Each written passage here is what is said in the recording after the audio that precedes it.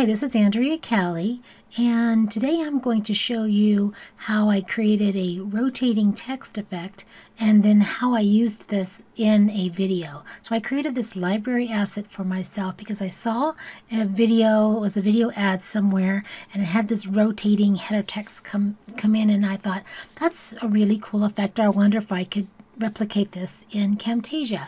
So I'm going to show you how I did this.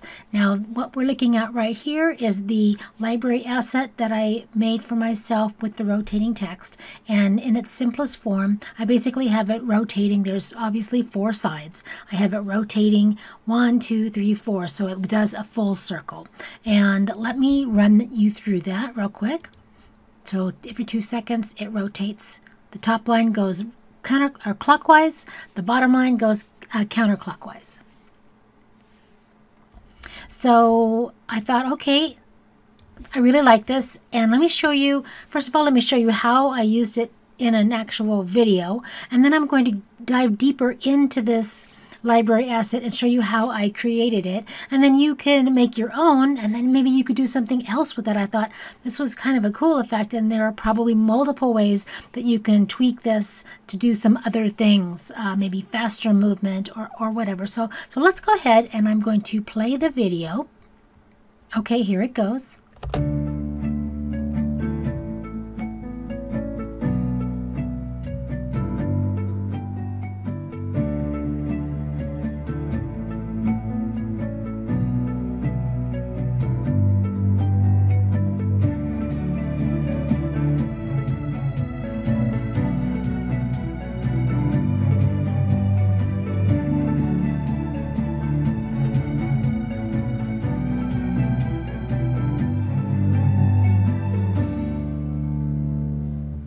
So that was pretty cool. I'm going to go ahead and close this, and we can get into the tutorial part.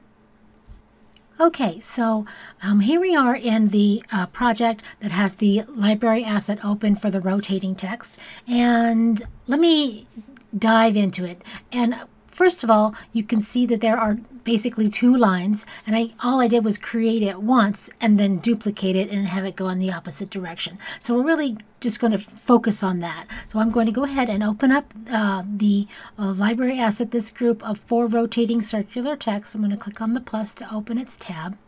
And then I've got clockwise rotate and counterclockwise rotate. For right now, let's just focus on clockwise rotate. So I'm going to hide that just to get it out of sight.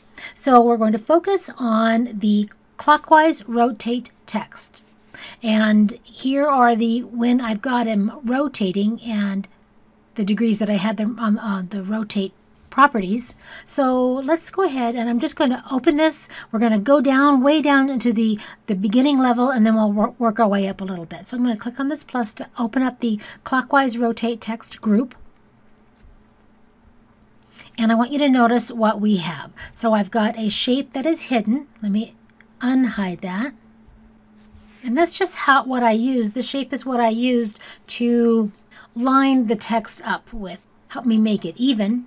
And then I hid the shape from view because it served its purpose. It helped me line the text up. So we've got the text at the top that's rotating, and then this text on the right that says looks, and then let's skip over this one first, and then the one on the left says crazy. So let's talk about the one on the bottom.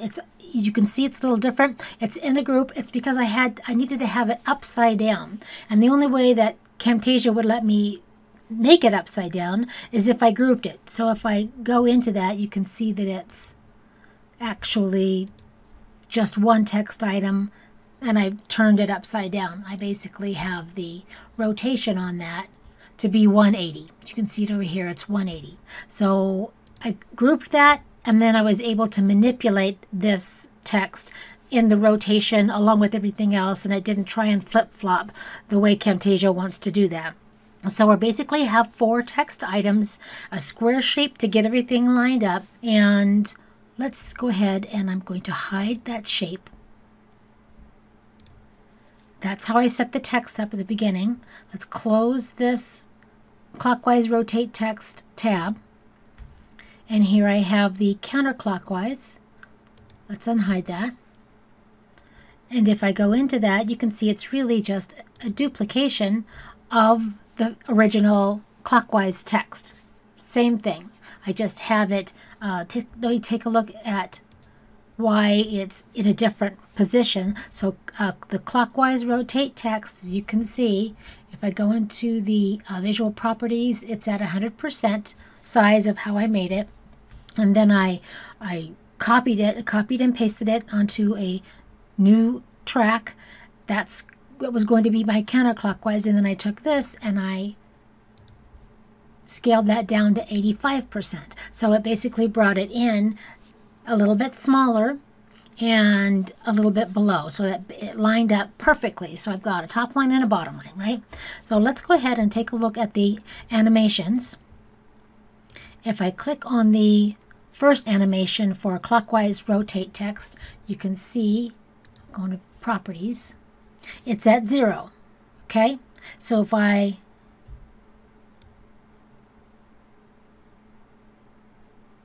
watch the rotation Z right up here, minus 90 degrees, and then I continue to do that. The next one, you can watch it, minus 180, see it up here, minus 180. And the next one rotates, minus 270, and for a full circle, we've got it at minus 360. So that's how I did the clockwise rotate text group. And then on the counterclockwise, all I did was I changed the, let's click on that, I changed the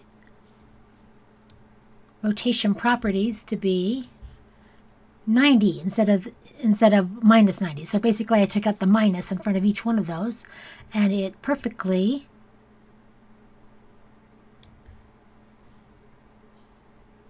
lines up with the clockwise rotate text group. Go here, you can see here, 270 instead of minus 270, and then 360.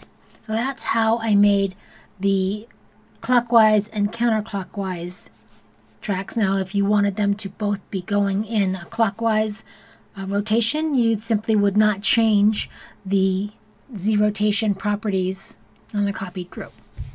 So anyway, that's how I set this up. Let's just run through this again real quick.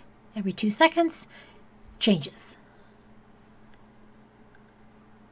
The other thing I did on these groups is to set the motion blur visual effect on both of those. So I wanted to have a motion blur effect, and that's in visual effects, and then a motion blur right here. I dragged that here, and I basically kept these default properties of that, just a middle of the road intensity. But you can play with how you want it to look. And really that's all I did to set this up. It was really pretty simple. Once I figured out what I wanted it to do, look how easy it is. It's very simplistic. The key is to get everything lined up. Using a shape to help you do that is very helpful. And then you hide the shape, because all I needed it for was to help me line everything up. And then the other trick there is to take the text that's on the bottom, because you want it to be upside down, looking like at this point, because when it goes around in the circle, you want it to stay upright. The trick there was to group that text.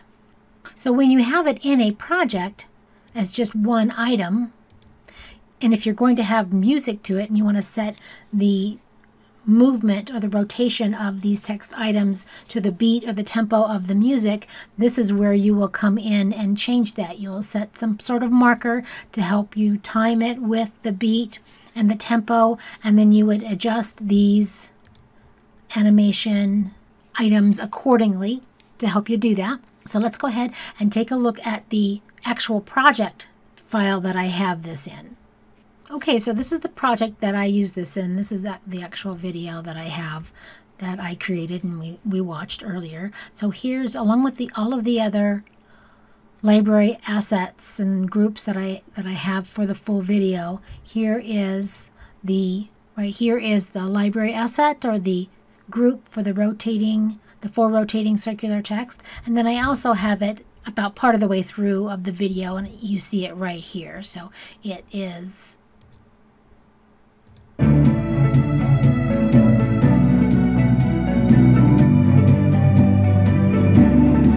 so I have it coming in a little bit faster, more to the beat, whereas the ones earlier I've got it every 2 seconds changing, and at this group over here I've got them changing every 1 second. So feel free to play around with that based on the look that you want and the tempo that you want to keep and the beat of the song that you've got playing, or however you want to do that. But this is how I set it up for this particular video. So that's how I made that work. Once I figured out the text rotation element, then this particular video just blossomed. I created all the other elements that went with it. I pulled from my library of animated text library assets that I've created to help me with designs, and put them all together, and then created whatever else I needed to create for this whole video. So anyway, I wanted to show you that the text rotation element is really pretty simple. I used a shape to help me line everything up, all the text up, and then I used the rotation properties just to help me incrementally move it around in a circle on a beat. So I hope you found this little tutorial helpful, and maybe you could create your own rotating text for Camtasia and then figure out how to use it in your project. Thanks for watching. Have a good day.